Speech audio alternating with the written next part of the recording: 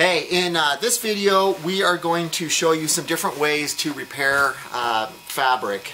We've got a couple different scenarios to show you, different ways of puncturing fabric or ripping fabric, and show you some different techniques for repairing them.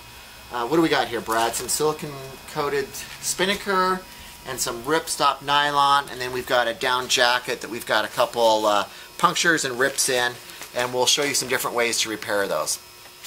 So why don't you start by puncturing some fabric. So whether this be like your lightweight wind jacket, pair of rain pants, it can be waterproof, it can be non-waterproof, tent fly material. You walk by somewhere and you get a tear. Something like this happens. I mean, this happens to every single person's jacket at some point where that happens. There's Montbell repair sheets out there for a quick, easy fix. You can use duct tape. Oh, here, I've got some duct tape. Duct tape works well for a nice, quick, easy fix in the backcountry. And duct tape is something you should always have in your repair kit. I usually try and keep, several feet with me at all time, and in my backcountry kit, it's probably 6 feet. I just peel it off, fold it up. I don't know if you can see that on camera or not, and always carry it with me. And I've used it numerous times for quick temporary fixes.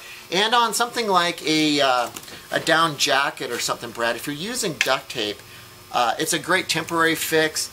We see lots of customers coming in the store with duct tape on their jackets.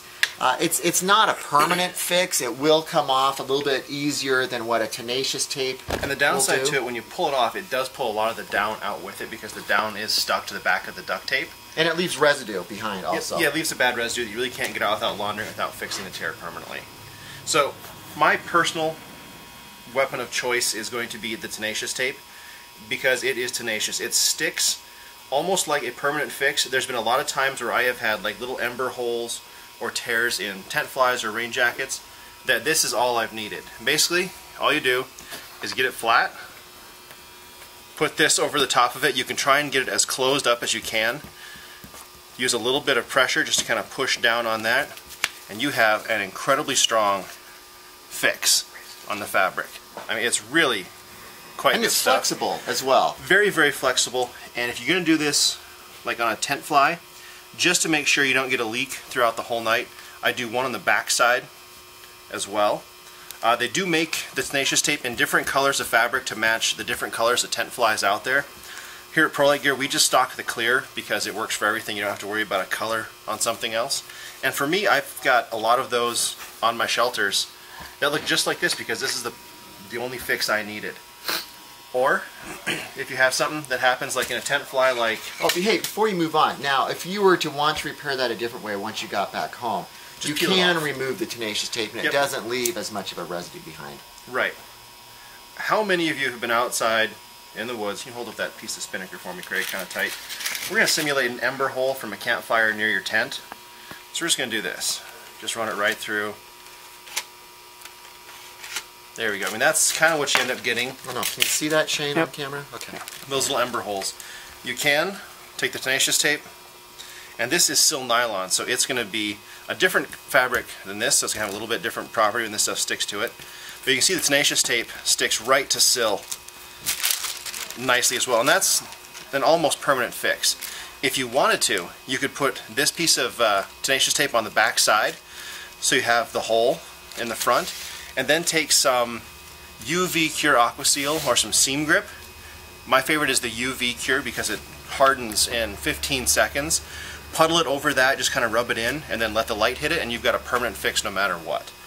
Hey, one thing, with anything that's silicone coated, if you've just got a small puncture, all you need to do is just kind of rub your finger back and forth across it. If it hasn't damaged any of the fibers, the threads in the material, it will seal itself back up just by rubbing your fingers. You kind of want to rub it back and forth so your fingers get hot, and it's that heat that kind of spreads out that silicone evenly again, so you can kind of fix little tiny like pinprick punctures pretty quickly.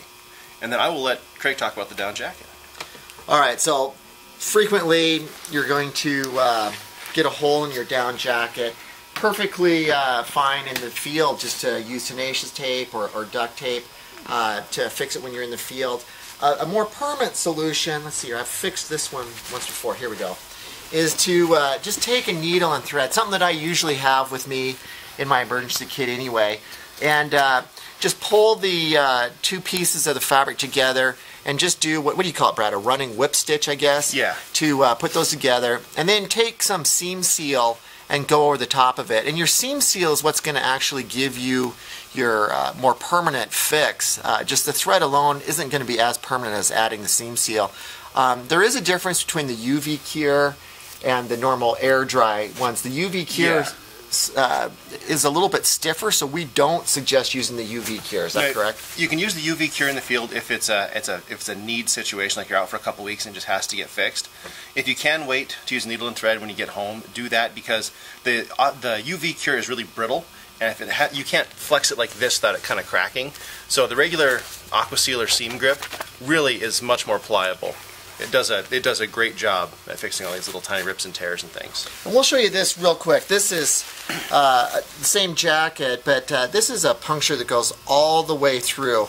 And you know, you can actually, I did this in the field and I used duct tape to seal it until I got back. But something like this on an edge like that, you know, you're going to want to use a needle and thread to sew it up, and then put the seam seal on it. Take like a tent stake and push the down away from where you're going to be sewing, or you can use your finger to kind of get the down away from where you're going to be at, and then use the needle and thread to loop everything together, and then throw some seam grip across the top just to kind of keep things. I don't want to embarrass myself by trying to sew for you guys while we're on camera, so yeah, this is what it will look like when you're done. It does leave a little bit of a scar, I guess, where you can see it, but in terms of aesthetics, it's a pretty low visibility repair.